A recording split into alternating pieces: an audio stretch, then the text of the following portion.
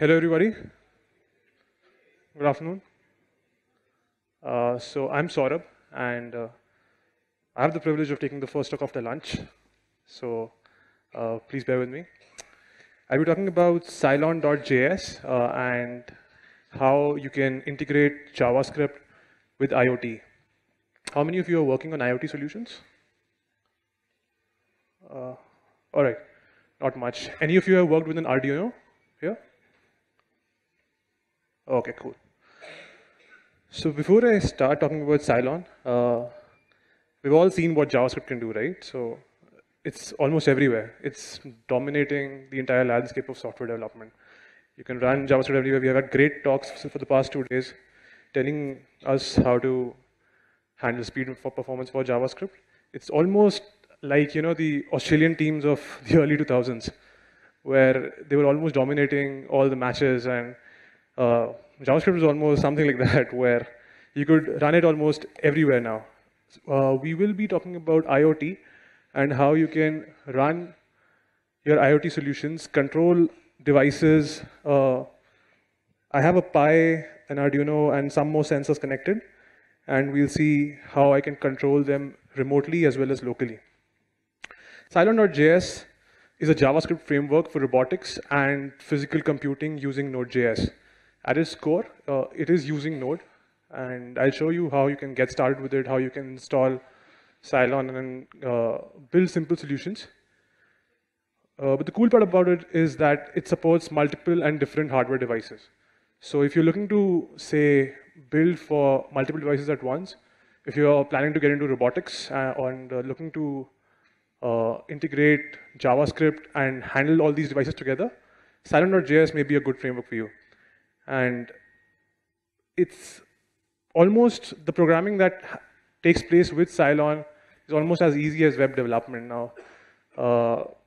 I'll show how this code actually runs, but in fact, if you have to run one code across multiple platforms, there's just a minimal changes in the code that you need to do in your programs to make it run across, say, an Arduino or a Raspberry Pi. Of course, the setup initially will be there, where you'll have to set the environment so that Cylon can run, because it's using its own protocol. So for example, if there's an Arduino, it will use a Fermata protocol so that JavaScript can actually interact with the microcontroller. And I'll delve deeper into what is the architecture of Cylon.js. I'll try to wrap this up quickly because I want to focus more on the demos. But I'll just go through this very fast. The first one is MCP. So anything in a Cylon.js program is handled by something called a master control program, which is responsible for coordinating everything inside Cylon, and including starting, stopping both robots and the API. I'll go through this quickly because this will make more sense when we see the actual code, but at least you'll get a background of where we are heading. Anything in a Cylon program is written in a robo. So a robo is a collection of, say, an entire set of hardware devices, and you want to control these devices through JavaScript. You can have multiple robos connected, and you can control all these robos within Cylon.js. Each robo may be a collection of devices and connections. And what are devices and connections? Basically, they are an abstraction layer, say, over drivers and adapters. Now, again, there are new terms coming here. What are drivers and adapters? To explain it in very simple terms, think of it like this. If you have a Raspberry Pi is a board which can run a lot of stuff, right? It can run Debian, it can run Raspbian, it's a custom flavor of Debian, and you can run Node.js on top of it, and obviously you can run Cylon on top of it. So if you have to connect to a Raspberry Pi, you'll be defining the adapter for connecting to the Raspberry Pi in your Cylon program. Again, once you declare that adapter, after that, if you want to change the code and put it somewhere in, say, an Arduino, the only changes that you need to probably do there is change the adapter pattern that is following. Instead of the adapter for a Raspberry Pi, you will say, okay, adapter for an Arduino, and it should start working. So before I go further, I'll start with this code.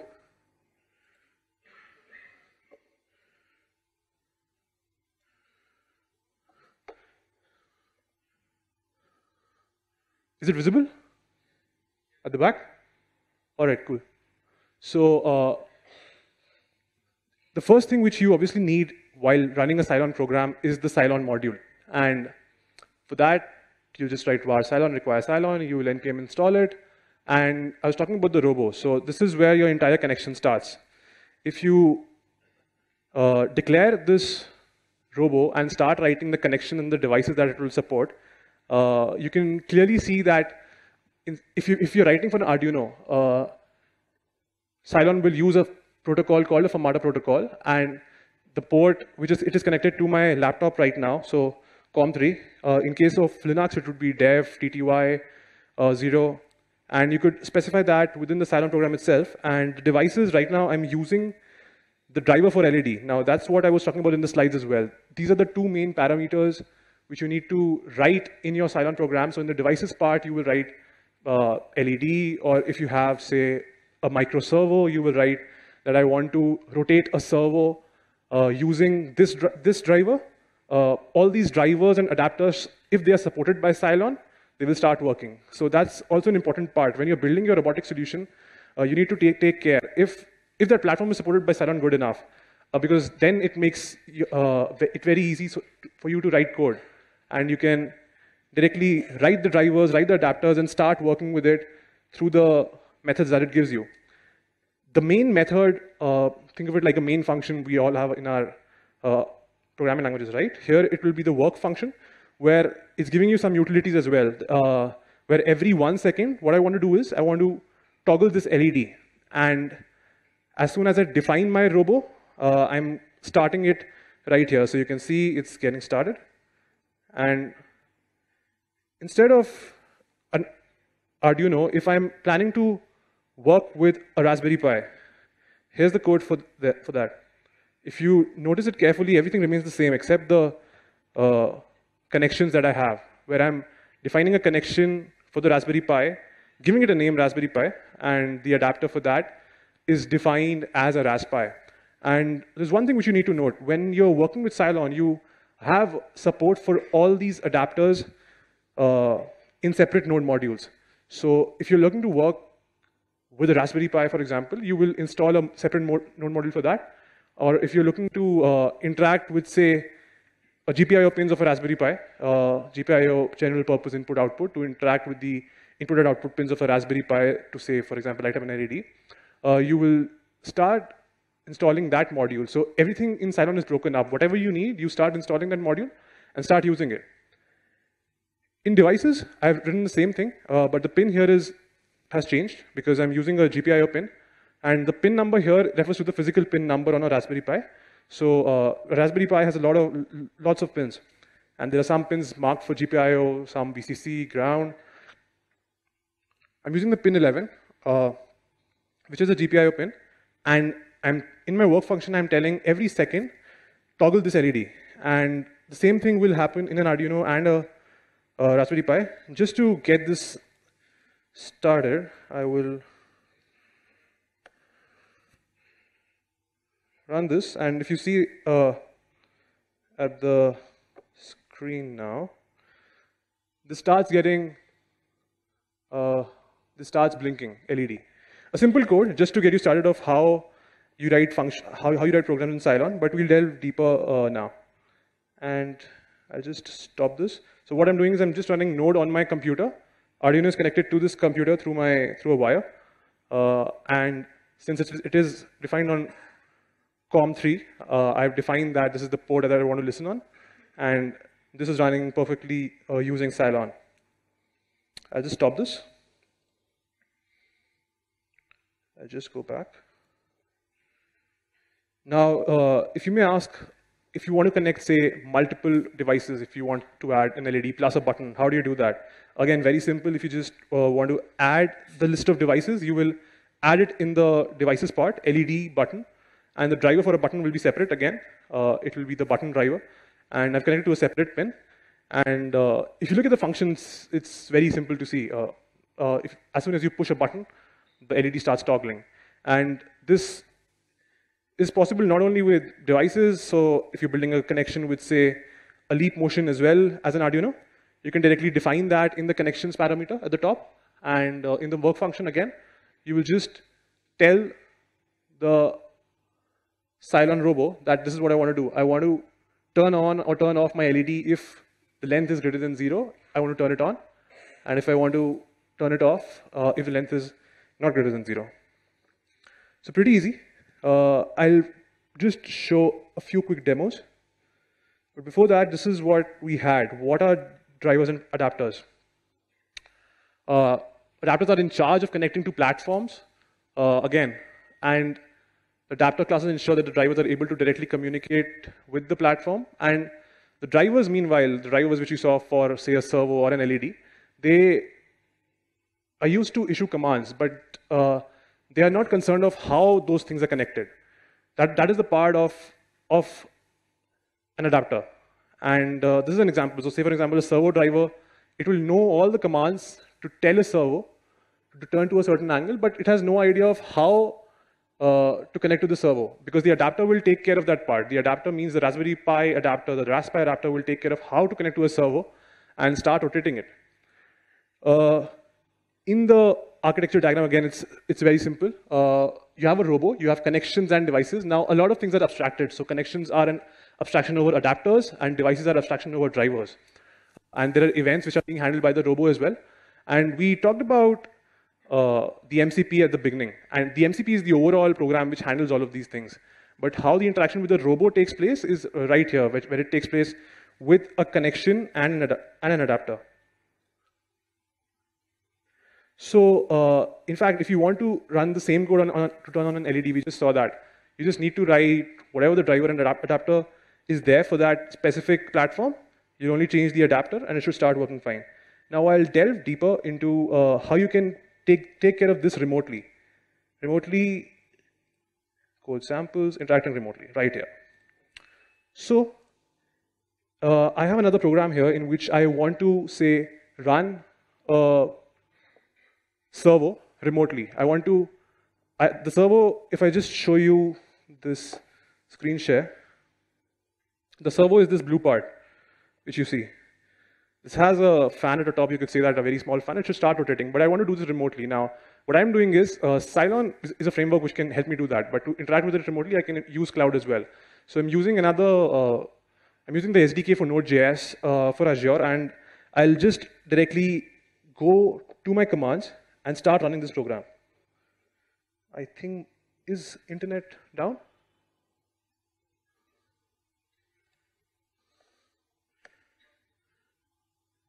All right, I guess it is. All right, not a problem. Anyways, I wanted to connect to this Raspberry Pi through my laptop because I already SSH'd into it. But thankfully, I have the demo video available with me, so I will go to my backup and I will start showing you that. If the internet is back within the next 2 minutes, I can show you the live demos, but this is how it's working right now. This is the Raspberry Pi where I'm running this program for remote servo. This is the servo which you're just seeing, connected to the Raspberry Pi, and this is my utility for interacting with cloud. So if you look at this carefully, this says that this is the device ID, the servo 4, and I want to start this servo. As soon as I do that, I click on send. You notice I just clicked on send, and this thing should start rotating.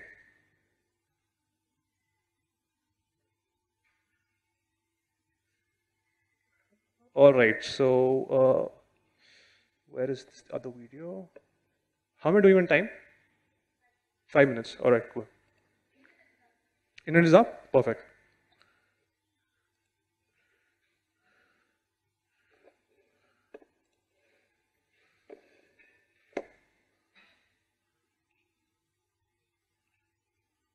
Just give me a couple of minutes. I'm just SSHing into this again.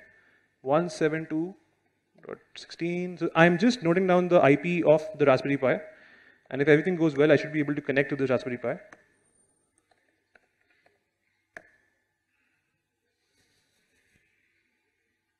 Okay, perfect. And now, if I have to say, run this program, I will do this. It starts saying working. Current angle is 20. I'm just logging the current angle. But if I want to do this over remotely, say, for example, if you guys want to do this, I can give you a utility which can control this server from a separate location. And I will just come here. All right.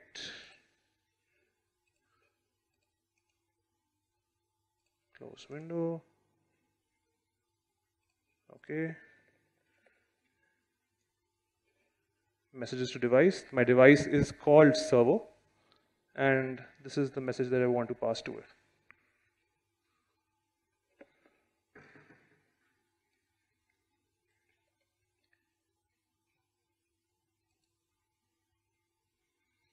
Now, as soon as I do that, my server should start rotating. And if you look at this carefully, this part,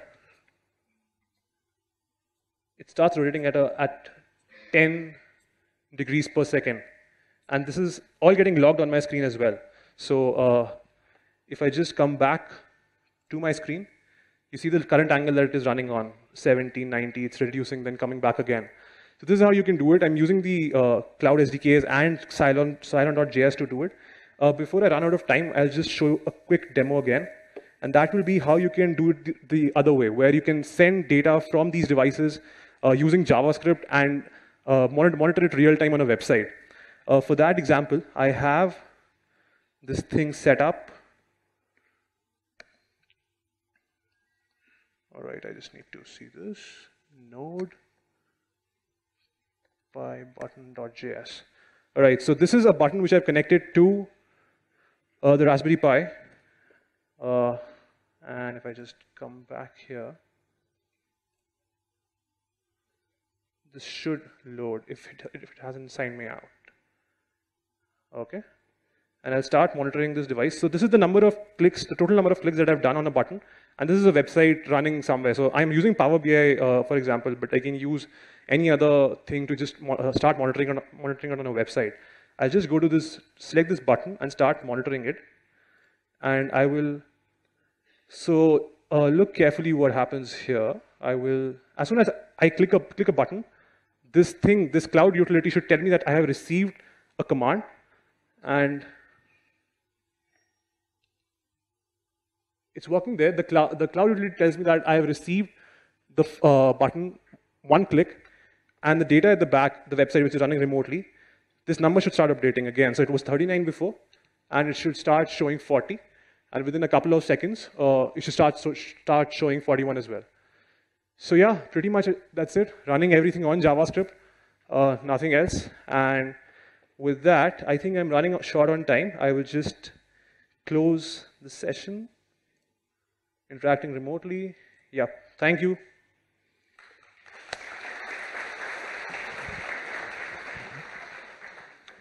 Questions? Questions?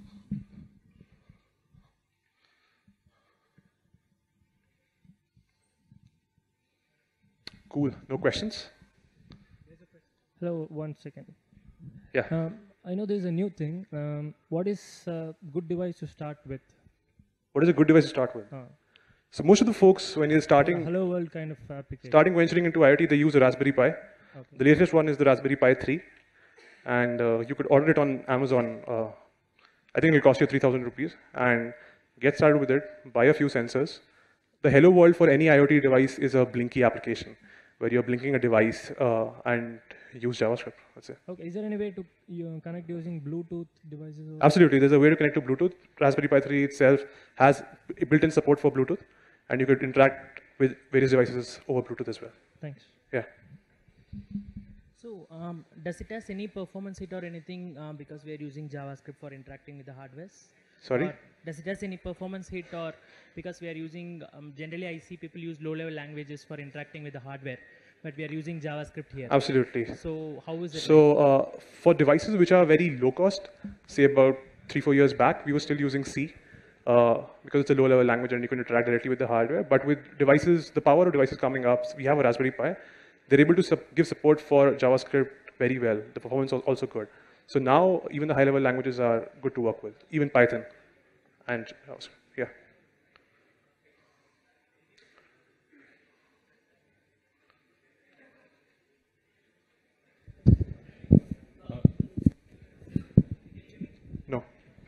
If you're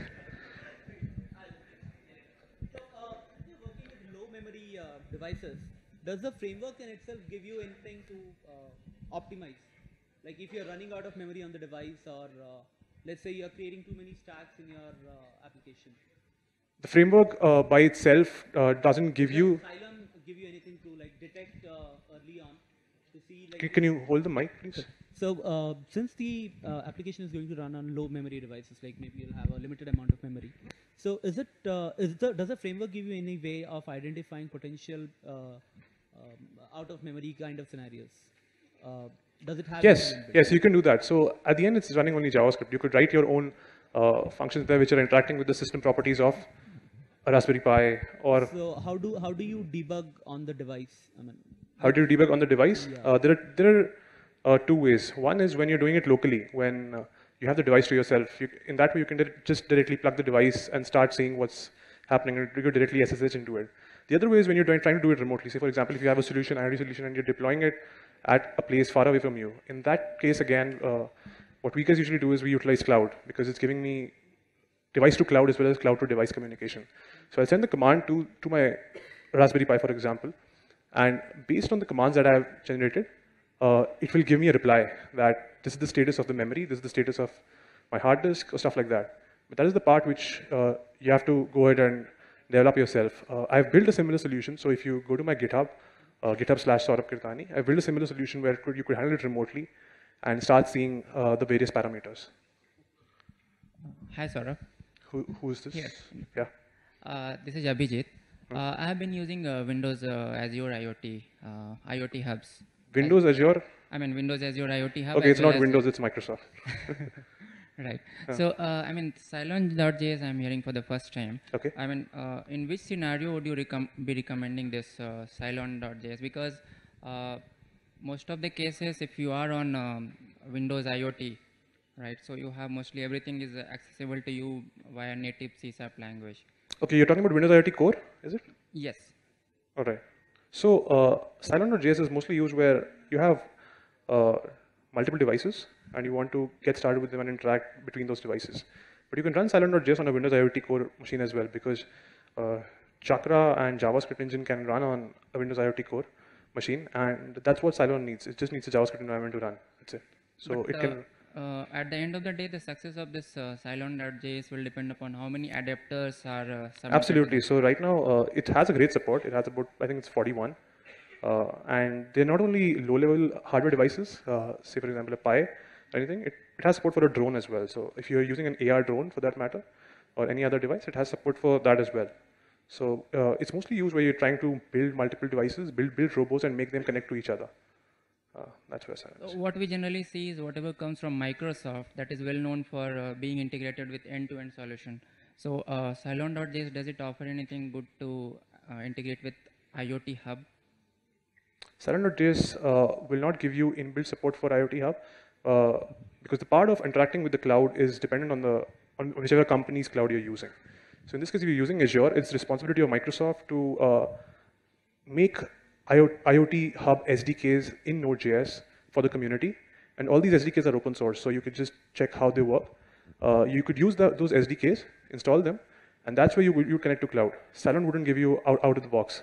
Azure will give you that. One question there. The others, please meet the speaker outside. We're running short of time. Who's this? I'm Karthikeyan. I just want to on the balcony. Is it top? Yeah. Okay.